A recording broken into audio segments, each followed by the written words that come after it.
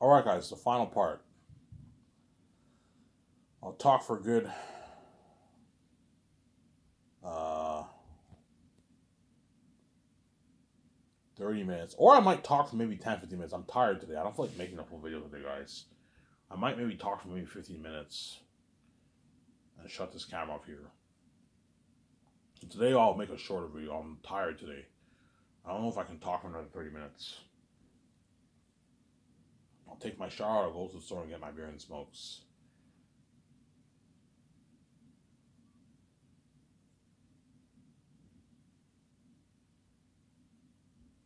Get my beer and smokes, obviously.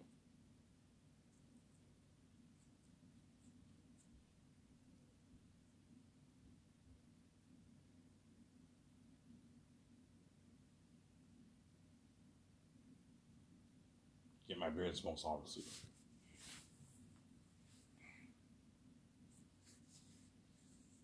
Yeah. Yes, I thought it'd be cool to talk about how my Skysys company will be better, how much better my Skysys company will be than Hollywood. Yeah, it'll be top notch, man. The company will be top notch. Top notch company. So crazy, everyone around the world will want to work for me, obviously. I told you, C-list people are out. Because I'm not hiring C-list people, obviously.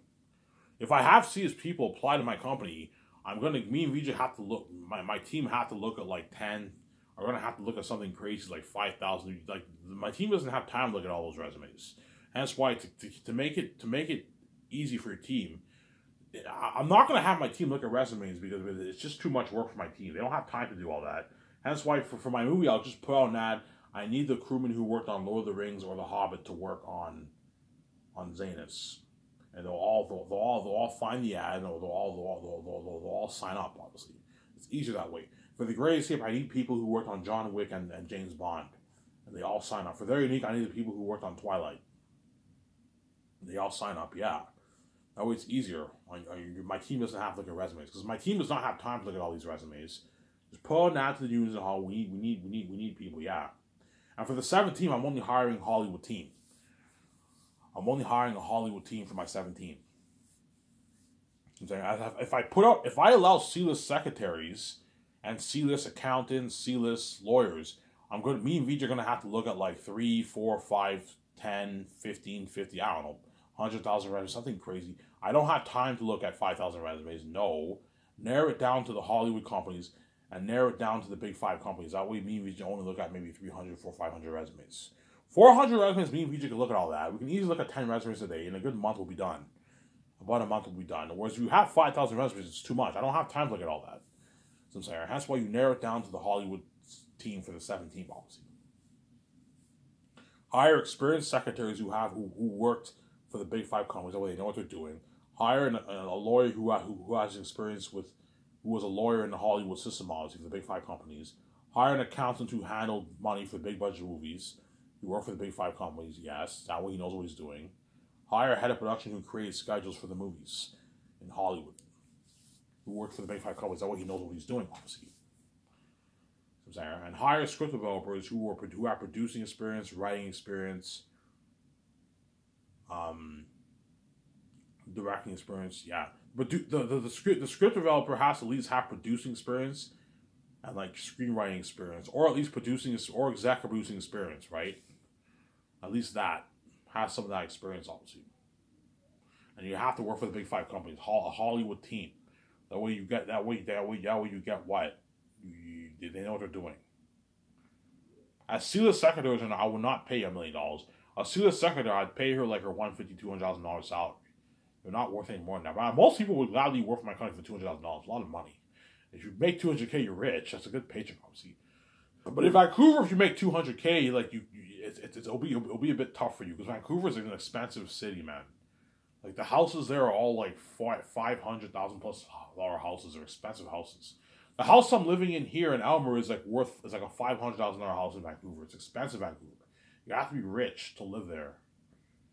Sarah, it's an expensive city. It's an expensive city, obviously.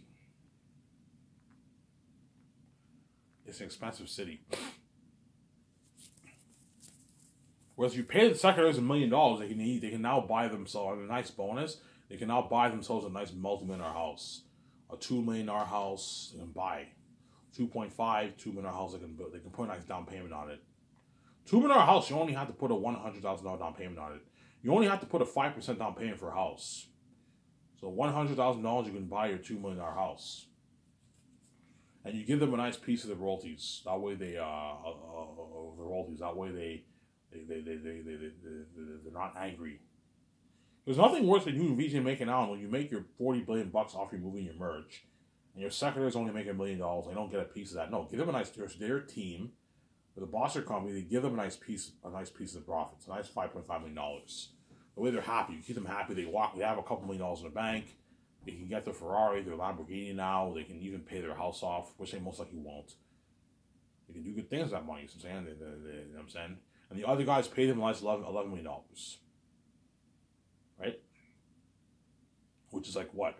$11 million after taxes is what? Is like I don't know. It's like 6.9 million after taxes, whatever. 6.8 million after taxes. You have to fat check. Obviously. Pay John his $100 million. Pay Davis $37 million. That way they're all happy. Everyone benefited, obviously. Even though maybe they're making way more than them. Don't hate us, I'm saying. They benefited because they made a lot of money. Everyone's taking care of I took care of my team. Everyone on my team were all taken care of. You know what I'm saying? Everyone on my team, they're all taken care of. They're all taken care of. You know what I'm saying? Yeah. Will your team resent you a little bit, Ivan? Yeah, they might resent me a little because I'm making way more than them, obviously. Because I gave them a piece of profits, they will not be angry. They'll be happy. That's exact. Ivan, you're very generous. Yeah, I gave you $11 million of profits. That's like almost $7 million in your bank after taxes. And the second is I gave you 5.5, which is like 3.3 million after taxes around there. It's a lot of money. And now with these royalties, you can afford to get your Ferrari and your Lamborghini. You get your nice like $300,000 Lamborghini and Ferrari. Yeah, your nice Porsche. Yeah, I gave you a good deal. Jon Favreau can now afford to get his own jet. Well, John can afford to get his jet right now. He's worth $100 million. He's rich. But because he made his $100 million for the royalties, he can now afford to get his own jet. His nice $18 million jet he can buy. For him and his family. He can go fly probably to all these countries now. Yeah. Or whoever I hire, right? They all can live a great. They're all going to live that dream life in Vancouver, obviously. My 7 team are going to live the celeb life with me and VJ. They're going to live the dream celeb life with me and VJ. My 7 team will live. We're going to live that amazing life with me and VJ, obviously.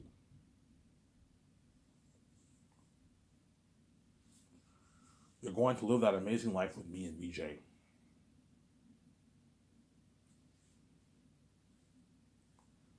You're going to live that amazing life with me and VJ. My 7.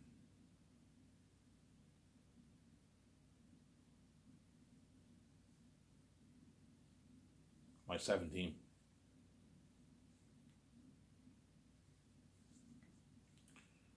Yeah.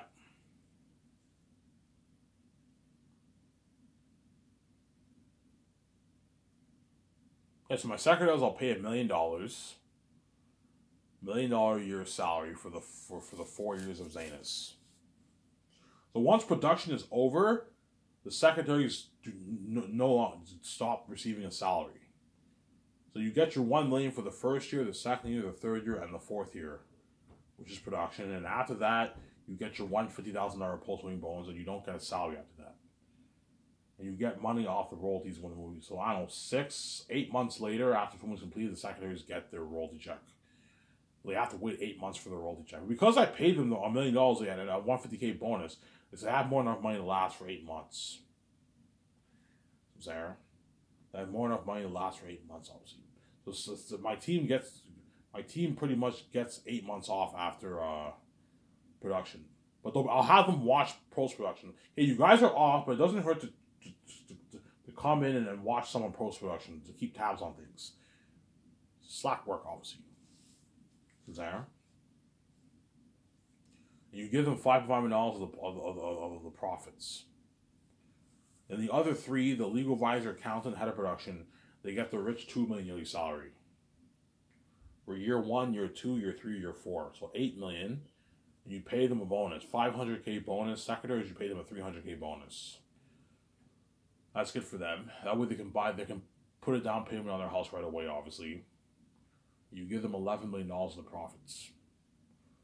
So once I release the movie for purchase on Amazon, obviously, link to Amazon on my website, obviously, and me and VJ receive our first check, the secretaries and all them get their checks. A month goes by, me and VJ get what, I don't know, we get like $30 million. We get $30 million obviously for the movie, $40 million on the movie, $40 million on the movie. I'll call up my accountant and we'll go to the office, to my boardroom, and what, and what the secretaries, the secretaries, account, legal advisor, head of production, my two supervisors, they get their money. See, you ever see the payments? You ever see $5.5 million? You ever see the $11 million? Holy shit, I made $11 million. The accountant's like, holy shit, $11 million. Like, yeah, you $11 million. Holy shit, I mean, thank you. It's a lot of money. Yeah, it's like $7 million in your bank. It's a lot of money. He's all happy, you know what I'm saying? You ever received $100 million? Yeah, John gets $100 million. Holy shit, John's lucky. He might resent John. Fuck, John's lucky. Can I get $100 million, Zion? That's a joke. I'm like, no, you're not worth that. I'm not going to give you $100 million to rip me off. Yeah, I have $11 million is more enough money. Like this is enough to last me for like 20 years. Yeah, it's like almost $7 million in your bank, man, after taxes. A lot of money. You already made your rich yearly salary. Now you're making your nice $11 million. A good deal for you. And Dave gets his like $37 million bonus, $37 million royalty check. They all get the confirmation in their email. You have received your money. You know what I'm saying? Holy shit, I made a lot of money. Yeah, they're all happy, obviously. So if you give them a piece of royalties, you'll keep your team happy. If you don't, they could be a bit angry and resent you a little bit. But even though I'm giving them a piece of royalties, I'm not stupid. I'm not going to let these guys rip me off. If John wants like $200, $300 of royalties, I'm like, John, I'm not going to pay that. You're fucking crazy. I am CEO of your company, yes. That's why I'm giving you $100 million, but I'm not paying you any more than that. You rip me off. Same goes for Peter Rice, James Gunn, whoever I hire. If they want more money, I'm like, guys, I'm not going to give you like $300 million of profits. You're fucking crazy. You're not worth that. $53 million around there is enough. You don't make this in Hollywood. That's good. That's a good paycheck. You're just being greedy. Because I might hire James Gunn and perhaps Peter Rice as my two supervisors instead of Jon Favreau and Dave Filoni. But Dave Filoni is very talented. But he doesn't have much live action experience. He's an animated guy, right? Animation guy. But he has experience writing episodes for Mandalorian. So he's very talented, Dave Filoni. He's a talented dude. And Jon Favreau's talented too. But James Gunn's very talented too, as well as Peter Rice. Peter Rice has good producing experience, obviously. He worked for Disney. Yeah, he was up there in the Disney company. Yeah. A lot of good cats out there. Sarah?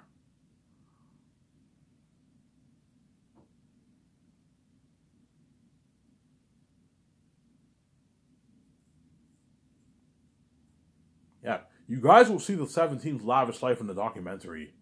You're gonna see the 17's lavish life in the documentary, yeah. The accountant, the legal advisor, head production, they own like a $4 million house. A beautiful like $4 or $5 million house they own. They buy a nice like beautiful $4 million house, $4.5 million house in Vancouver, a beautiful house. You see their nice cars, their Benz, their Porsche, all that nice stuff, yeah. You see Jon Favreau's, you know what I'm saying, or James Gunn, you know what I'm saying, you see their nice fucking house, yeah, they're $7, $8 million house, whatever it is, yeah. Dave Filoni owns like a $4 million house. You know what I'm saying? Yeah. They'll have nice houses. I told you, even though their houses will be really nice, it's nothing compared to me, VJ's $300 condo. Yeah, even though their houses are really nice, when you see when you see VJ's condo, it looks so much more high tech than their fucking houses. Yeah, because I put like $300 million towards my condo. Because me and VJ are so rich. Yeah, it's actually funny.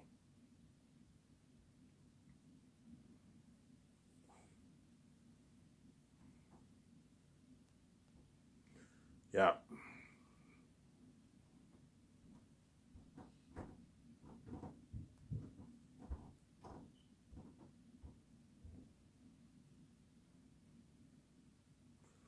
actually funny, yeah, man.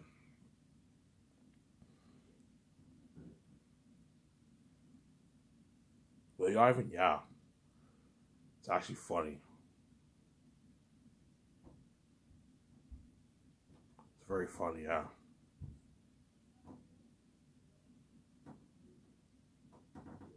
That's why what?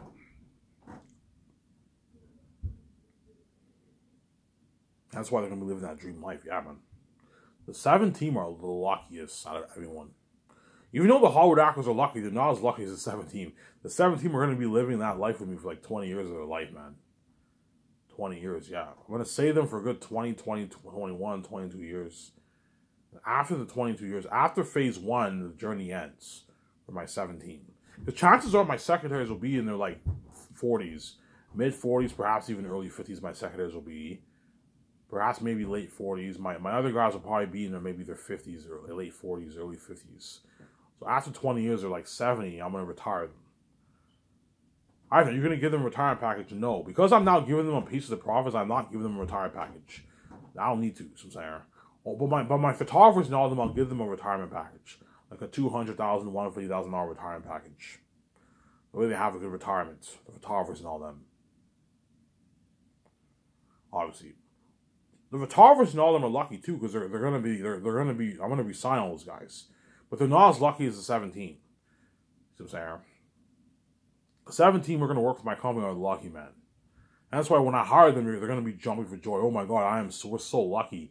We're the lucky chosen Sage working for Ivan. And they're going to experience that success, wealth. They're all going to become rich. I don't know, the secretaries who I hire, they make like $200,000-$300,000 in Hollywood, and all of a sudden they become rich working for me. I made them rich, obviously. They're all now millionaires. They're multi-millionaires now. They're celebrities. The account legal advisor and all of them are. They all become low. They become rich. Dave Filoni becomes, all of a sudden you see him, he becomes much richer. He's only worth like a couple $1 million, Dave Filoni, like $4, $6, $7 million he's worth. And then working for me, he made like 100. Well, after the 20 years, he's now worth like $100 million, $120 million. He's wealthy now, yeah, because he made a lot of money from my movies. And Jon Favreau was already rich, obviously, but he'll become richer. After the 20 years, he's worth like $400, $500 million after the 20 years. Sincere. After the 20 years, the journey ends. I know they're gonna beg, oh, can I continue working? I'm like, no, man, you guys are old. I was nice enough to save you for 20 years. The journey ends. I'm gonna hire a new team. Ivan, I want to be in that Spider-Man trilogy. I know you do, but you're not. You're too old now. You're done. Retire and enjoy the millions that you made with your family. I know you don't want to be left behind, but I was nice enough to save you for 20 years. The journey is over now. You're gonna be left behind. You get what you deserve. Yeah. Obviously.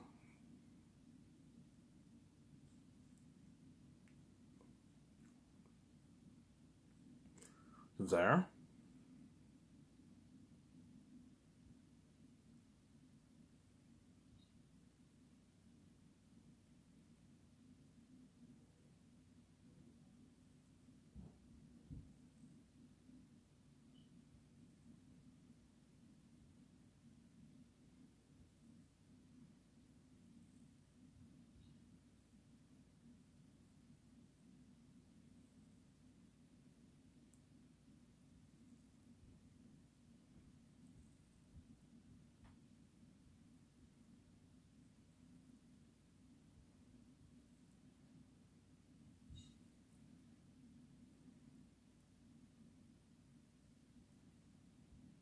Yeah. Ivan, yeah. Once I give the secretaries a call, the 2 secretaries a call who I hire, you're gonna see those 2 secretaries jumping for joy. Oh my God! You know, I'm so excited. I can't wait to work for you guys. I'm saying, yeah, they're all gonna be happy because they're lucky, man. They're living. The 7 team are gonna be living that life with me. They're gonna be living the celeb life with me. They're working for my company. They see me in region like every day, pretty much. They're a part of all the parties. They're part of all the takeouts. They're part of the documentary. They're part of the trends. You know what I'm saying? They get full on my private jet. They see me in region like every day. They're saved. And they're living that dream life. They're the lucky chosen one, man. Yeah, man. That's why they're going to work so hard for me, because they don't want to get fired. The secretaries know they're never going to make $1 million anywhere else. They know they're never going to make $5.5 million in roles for the secretary. They're never going to make this kind of money anywhere else. That's why they're going to work hard. The other three know they're never going to make that money anywhere else. That's why they're going to work really hard for me.